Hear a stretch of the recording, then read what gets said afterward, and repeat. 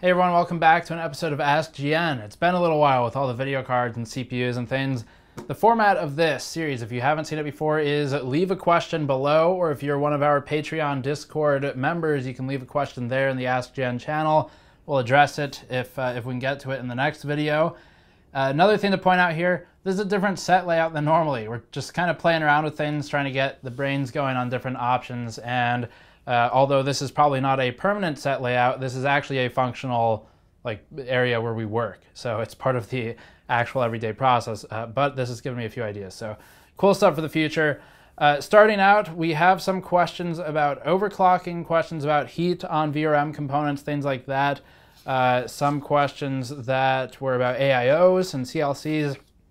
We'll get through all of that. Before getting to those, this coverage is brought to you by EVGA and their 1080 Ti SC2, which we've recommended fairly highly for its build quality and the ICX sensors, which are kind of fun to play with. You can check our full SC2 review for the 1080 Ti if you're curious to learn more, or you can click the link in the description below to find the product page for the 1080 Ti SC2.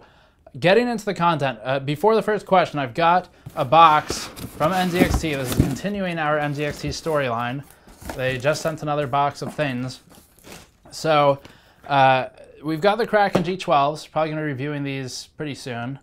I have to get around to these, but we've got a lot of, actually, I have like 3 or 4 other of the liquid cooler video card mods behind me that I can do too. So we've got these that came in. We have a white and a black model, which I believe are the only 2 that they're shipping, but the white one is pretty good for some flair if you've got a white and black case, so that might be kind of fun to play around with. We'll get to those eventually. More importantly, to NZXT anyway, is that they have sent another puck. So this is now probably our 4th or 5th puck that they've sent us. If you don't know the beginning of this storyline, well, I guess flash in a quick playback of the S340 Elite review, where I said that the puck was literally a piece of rubber with magnets in it. They're very happy about it, and it does this. Check this out. Might have missed it, but it's stuck to the front of the case now. And ever since saying that, they've sent us lots of pucks. So, I guess we've got another one. I don't know if this one's a different color or not. Most of the others are black and white. Yeah, what I've been saying is we should probably just give some of these away on Patreon or something like that. Yeah, this is a blue one. Actually, it looks pretty good. Now, I'm going to hold my ground and not use it because I said I wouldn't in the review, but the blue looks good. All right, so enough NZXT. We've encouraged their bad behavior enough. First question is from Discord, and I don't have your name written down, but the question from Discord says, something I've been curious to get your opinion on: if low noise operation in a gaming rig is a primary goal, would you generally recommend an AIB air cooler like the FTW3, for example, which we just reviewed, or an AIO hybrid solution like any of your GN hybrid builds? I don't have a ton of experience with AIOs, and I'm concerned about idle noise being a nuisance when working, but I've also heard that idle noise on modern AIOs is negligible, and there are only benefits to putting an AIO on the GPU during gaming. What would you suggest? So this is a good question. We talked about this a bit with the Titan XP hybrid mod, where one of the tests I ran had the radiator fan at 40% and the VRM fan at 23%, and temperatures were great. They were better than the stock card. But if you run it at 100% out of the box, which is what it's going to do, then it's definitely pretty loud. The AIO is like the one on this mod we have here, which is a, what is this? 1080 Ti, I think. Might be a 1080. But this one, we've got the EVGA radiator on it. These are kits you can buy for $100. They come with a shroud, which we obviously didn't use. This fan does run a bit loud when it's at 100%, which is going to be basically all the time. So the solution is, when you buy one of these kits, you replace the fan, or you run an extension cable to the fan, and you plug it into the motherboard instead, and then you can control your fan speeds a bit better. So what we've done is set it to like 40%. The temperatures are still around 50 C. They're lower than an air cooler, and they're quieter. They're less than 40 dBA, I think, in our testing for the Titan XP, but you can view those results for more on that. So the idle noise, though, that is going to be limited. I mean, your noise is basically the same no matter what, because unless you get like a PWM fan and build a curve for it, you're running at a fixed percentage. So your idle is going to be the same as your load noise. So if you're at 39 dBA, then that's definitely going to be louder than something like an SC2 or an FTW3 or any non-EVGA card like twin Frozer cards when they spin down to 0 RPM under no load. You're going to be louder than those cards. So if your noise floor is like 26 dBA and you have a bunch of passive or nearly passive components, then the only thing making noise is going to be the radiator fan. And so yes, that would be louder. The pump noise itself, I don't notice it. I know people who say they do.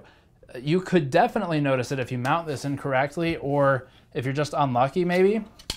Like if you take one of these and mount it at the bottom of your case, so you got the video card like that, and this is down there, that is inadvisable because now you've got, well, actually I'll talk about this more in one of the questions in here, but now your barbs are gonna be kind of near an air pocket potentially, so that would suck air through and create noise. But to answer your question of noise levels, it comes down to tuning the fan curve. What I like to do personally is, like with our render machine, I would take something like this, like a hybrid mod DIY approach, manually, well, swap the fan with something better, plug it into the motherboard, and then build a curve in the motherboard if that permits you to. And then at that point, you can hopefully run nearly idle, with nearly 0 RPM idle, and you would have way lower load noise levels, lower temperatures, maybe slightly louder idle noise levels. Not a bad trade overall. So that's kind of my thoughts on it. Next question, I believe also from Discord, SerpentXSF says, AskGN question, on the Gigabyte Aorus card, Xtreme Edition or not, what was used, oh, this is referring to our review. What was used to overclock it, Afterburn, Aorus Graphics Engine, any others? What, if any, would you recommend using to overclock? Also, I agree, no point in buying a card that is 750 plus, as all of the cards 1080 Ti are borderline on thermal power limit anyway. So the first part of this is what do we use to overclock the Aorus card? I think we probably used Afterburner, but it may have been Precision. Depends on whichever was the newest at the time. They're really all the same for the most part. You have to use Precision for these EVGA cards with the ICX stuff, otherwise you're not going to get anything out of the thermistors, because Afterburner and none of the others, they don't recognize them. They don't know that they exist. So you have to use Precision for the ICX cards. Really, other than that, it doesn't matter a whole lot. It's just kind of which interface do you feel like is the best, or which one's the most up-to-date. Afterburner's good. You need to make sure you go into the settings and toggle a few of the things before really getting into it, like the voltage control and limitations, which you're facing anyway with Pascal. I do like Afterburner because it's, I guess I'm just familiar with it. That's really all it comes down to, with any other tool. Precision I use for ICX cards, Afterburner for pretty much everything else. It doesn't matter a whole lot because at the end of the day, you're tuning the same options really no matter what. It's just, you know, where are they in the UI? Next part of this, what would you recommend? I mean, Afterburner, Precision, whatever you feel like, I guess. Next question was from, oh, this is actually the same question from a YouTube commenter who's deathgripfan, said, when you and the crew at GN overclock your PCs, what programs do you use to check stability of your OC, and when do you consider it to be a stable OC? So I've got you the tools for GPUs. For CPUs, I use BIOS only, UEFI exclusively. I don't use Ryzen Master or any other in-OS software because I don't trust it. BIOS only for me. In terms of testing the stability, there are a few options. So for memory, there are some crunching tools we used when doing the memory training for Ryzen, and like pi tools where you just calculate pi or find values. Those are good for memory overclocking because they, like SuperPi I think is one of them we may have used. Those are good because they find instability very fast, and if that's all you're searching for is it unstable, and if so I need to reboot and change the settings, then that's a good tool. For CPUs and GPUs, GPUs I will burn in on a few different tools. So I actually find that games are a little bit better at finding instability on GPUs than synthetics. So 3D Mark will not always find instability, whereas The Witcher 3 does every single time. So my overclock with a GPU might look fine in 3D Mark, but then we run The Witcher 3 or something like that, or Ghost Recon Wildlands, and it crashes in like a minute. And that's just because of how the clock is enumerated. So FurMark is another great example. With FurMark, you can really make it look like your offset is stable. And that's because, one, FurMark is seriously stressing the power component, so your clock doesn't boost as high, so the offset doesn't push it as far. And two, if you look at the clock, it is a fixed clock rate in FurMark non-stop. So if you're at like 2012, it's 2012 megahertz the whole way through with no real dips. Whereas in a game, you get spikiness, and that spikiness is when you can encounter instability. So FurMark is not a great tool for stability testing with overclocking in my experience. I would use a mix of 3D Mark stress test during initial setup and then games on loop to finalize things. CPUs, in the past, I've used Prime 95 quite a bit. I'm starting to move away from it a little bit at this point, but Prime's still good. Linpack is, or Linux is good. Not Linux, but Linux. Some tools like that, basically anything that generates a lot of heat. Now, they do stress different parts, so like some will do AVX testing, whereas others might not. That's a difference depending on what you're testing for your overclock. But hopefully that gives you a couple tools to look into. Next question is FitzWM. This looks like a Discord one, whereas deathgripfan was a YouTube question. FitzWM says, not sure if this is AskGN material, but hey, I got a great deal on a 1080 Ti or 1080 hybrid kit from a friend. I was thinking about modding the shroud for my Ti. I know I don't need it, but hey, new things. I don't have a Dremel though, and I've never used one before. How hard is it? Is there a kit you'd recommend for a noob? I've used Dremels for case mods a lot in the past. I used to do a lot of case mods before we really did YouTube videos. I have used them on bikes a lot. I've used them on computer parts a lot. The Dremel's a great tool to have around. I'm not gonna go recommend specific kits, but generally, just from glancing through Amazon, a lot of the $100 to $120 kits look like good starters. The one I have, I think, was about 200 bucks, and it's had absolutely no problems at all. I think it's actually just a Dremel, like brand Dremel kit. They're just replaceable bits. You swap the bit to something that'll cut the material you're cutting better than whatever's on there, and you should be good to go. It's great to use, tiny, small, rotating saw, more or less. And if you're trying to cut through something like this, that's probably exactly the right tool to do, because you could, if you had the original like top part of the shroud, you would basically cut a hole right here where these the tubes are, cut a hole out and route it through there, and it shouldn't be a big deal. Next question is, we've got two options here. Let's go with this one first. So Rarson said on Discord, with the drastically reduced temperatures using the hybrid mod, does that have any long-term implications as to how long the cards last? I would assume being able to remove a large amount of heat might mean that the solder joints on the cards are less stressed. I see broken solder joints all the time, especially on electronics from around 2006 or so, when the switch to lead-free solder was made. While it's less of a concern these days, I still think thermal transients wreak havoc on solder joints from what I've seen. So I would think keeping the GPU much cooler would help long-term life of the card. I understand this is a complex question and can't be practically answered. Yeah, so we've talked about this before. Thermal impact on product life is really hard to measure. There are formulas you can use. The companies that do this kind of testing, like actual stress testing, Asetek, for example, does it on their coolers. They accelerate it, and we did this at Dell when I was there too. You have chambers, there are different ways to do it. So where I worked, there was a shock and vibe lab. You have shock and vibration tables that just hammer the crap out of the product to try and see if it'll break from different amounts of known force. There were drop testing rigs. You see if they break from different drop heights, things like that. And then there were also thermal chambers. And so the chambers that I've worked with in the past, or I've seen at most of the companies we work with today, they do hot and cold testing. So they put these products through various hot and cold cycles, just cycling them faster than you would in real life, because the seasons change at a very slow pace.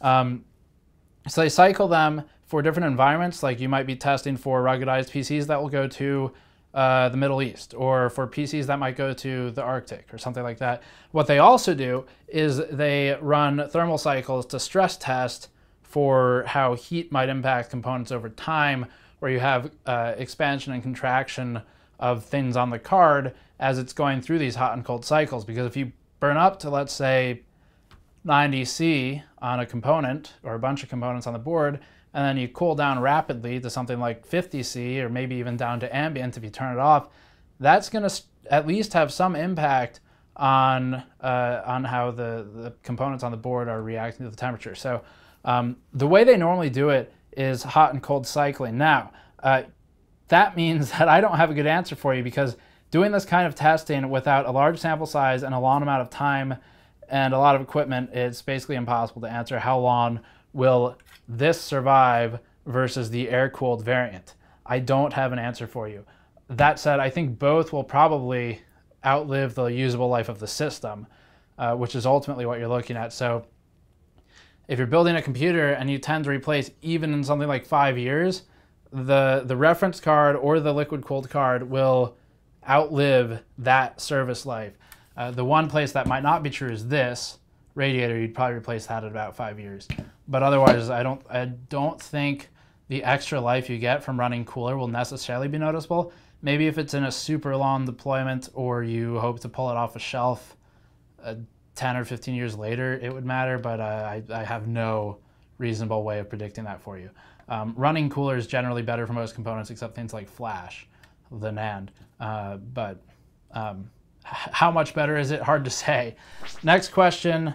Jessica Gifford said, Steve, you mentioned when installing an AIO cooler vertically to put the tubes going out the bottom for quieter pump noise.